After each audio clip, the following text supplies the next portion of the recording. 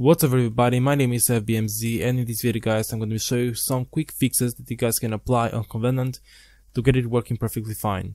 So let's get started guys. Click on Covenant and you want to go guys to Tools, click on Tools, click on Settings, Playback.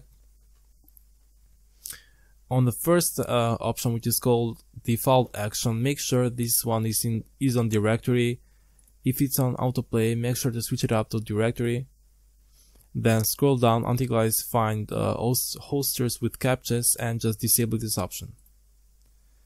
Then click on Accounts and scroll down guys, scroll down until you find the URL Resolver Settings. Click on it and you want to go to the Resolvers tool. From here just scroll all the way down and you're gonna find an option called Flash X.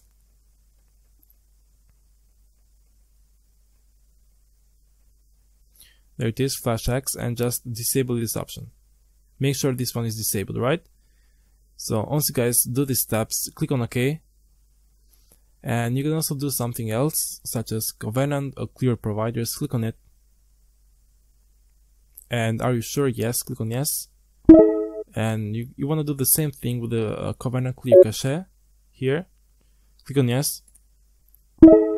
And it's done. So from here guys, you can go to movies, people watching, and just let's try one movie and see how it turns out, right? So let's go to the first one, click on play, and just let search the providers.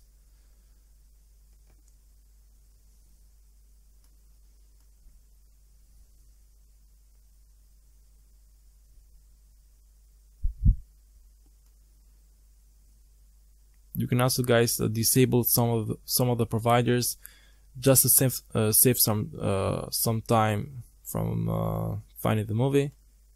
But yeah.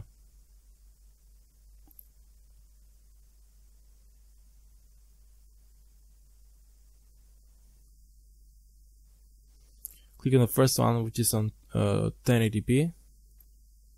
Click on play.